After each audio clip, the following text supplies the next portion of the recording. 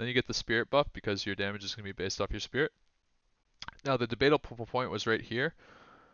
You got 2% increased max mana pool, which is pretty strong. Don't get me wrong. It's like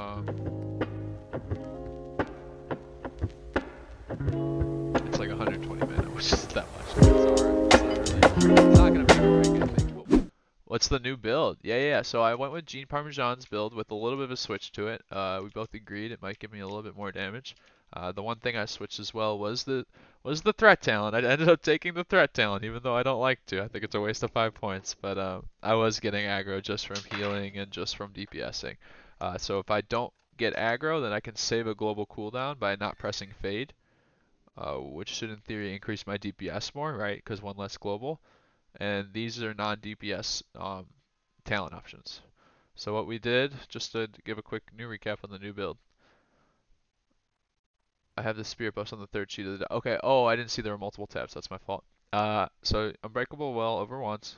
This is gonna be more applicable in more situations than this. Well, um, threat. Oh, I love theory crafting, dude. If you're just playing the stock standard cookie cutter build, dude, it's like, what's the point? You know, have some fun with it.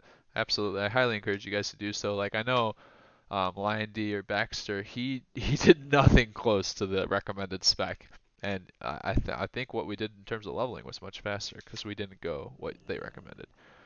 Kargaz at least, we made deviations from the path.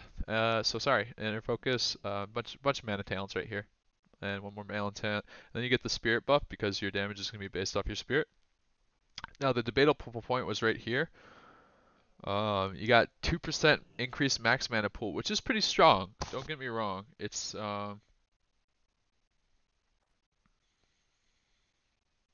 like 120 mana, which isn't that much. It's all right. It's not gonna make or break anything. But 1% damage and crit, that'll be like that little extra bit, you know. I'd rather have that than 2% more max mana. So I'm happy with that point. That was what I changed, as well as the threat talent. Those are the two things I changed.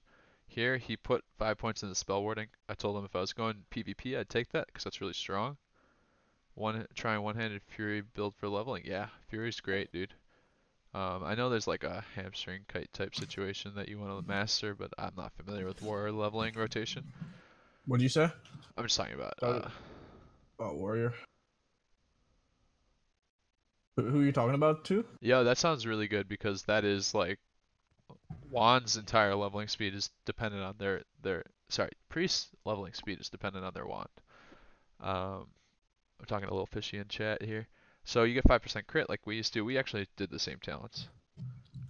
Except we were able to put 2 points in here, and then instead of having 4 points in here, 1 point in here, we went with the 25% increased by your spirit damage and healing.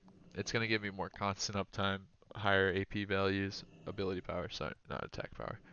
It's going to give me higher ability power, so it's a more consistent spec, and in theory a much higher DPS spec, because I'll pretty much always have a good buff on me as opposed to only every 3 minutes.